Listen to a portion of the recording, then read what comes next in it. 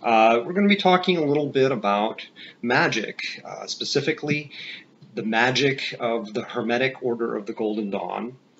And we are going to be presenting a system that will allow you to practice the rituals in less amount of time than you would ordinarily be able to practice them.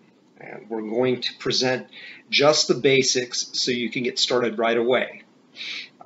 Initially, we're going to go over, as an introduction, we're going to start very simple, and we're going to go through some exercises using what would commonly be called the Socratic method.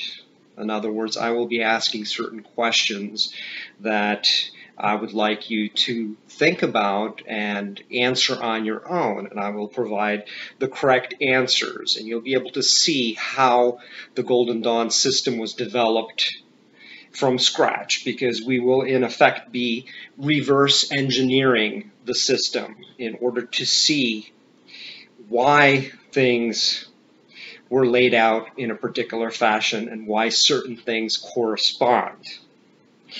And later on, you will be able to see for yourself how these techniques are being used in the world today.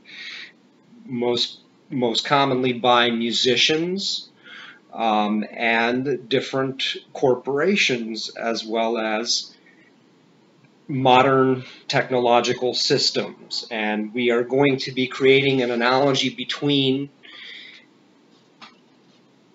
magic and computer programming. That is our aim, is to finally achieve what Aleister Crowley was trying to accomplish. As many know, Crowley was not a scientist, and in my opinion, he did not really possess practical knowledge in order to project these ideas or apply them in a practical way. For example, he didn't really have the skills that somebody like Jimmy Page had, for instance. Jimmy Page had music as an outlet for his magic, and therefore he was able to leverage that talent in order to achieve a greater effect. He may have not been as advanced as Crowley, and I think that he would probably agree to that. However, he was able to use the magic in a way that was able to